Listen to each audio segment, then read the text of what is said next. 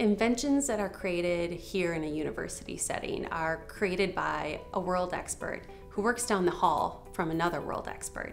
So just the environment that the thinking is happening within is just unique to other places in the world.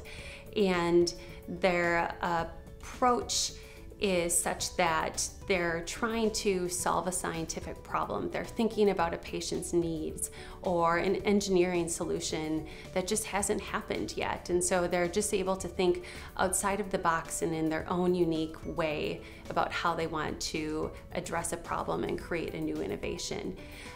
University campus is also very diverse. You have diversity within the scientific work that people are doing, but you also have cultural diversity, and having those unique experiences and perspectives come together really brings an edge to the research results that come out of it, and the new innovations are created in a way that really is unique and distinct from other places.